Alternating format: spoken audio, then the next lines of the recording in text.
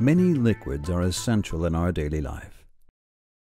They may include water, beverages, dairy products, chemicals, acids and bases, or pharmaceutical products.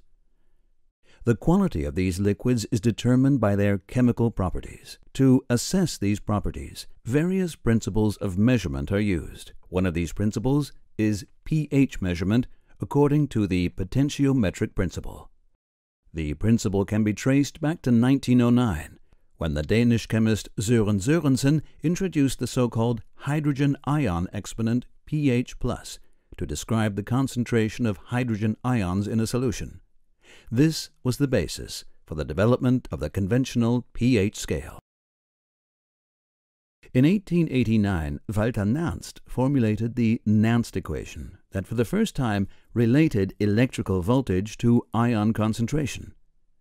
The Nernst equation derived for pH is the physical basis for pH measurement according to the potentiometric principle. Potentiometric pH measurement is the measurement of a potential difference using so-called glass electrodes or non-glass electrodes.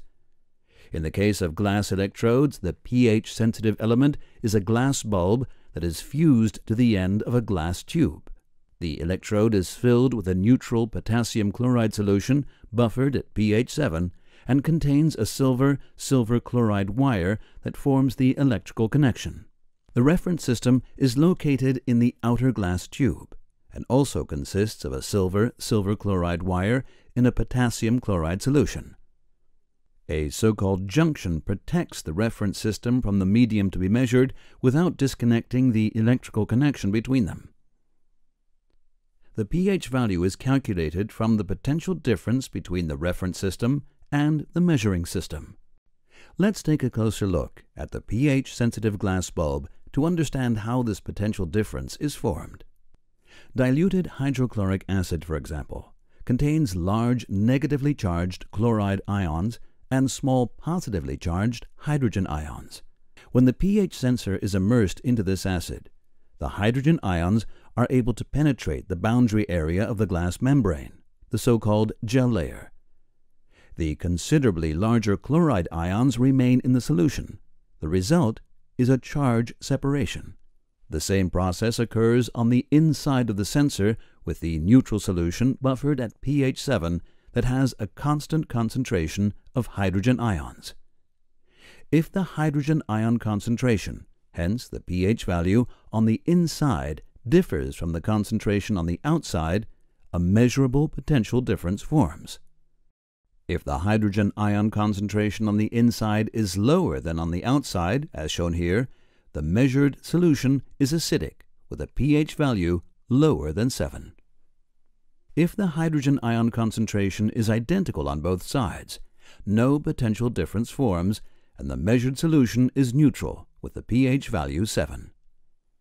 The measured solution is basic if the hydrogen ion concentration inside the glass bulb is higher than in the measured solution.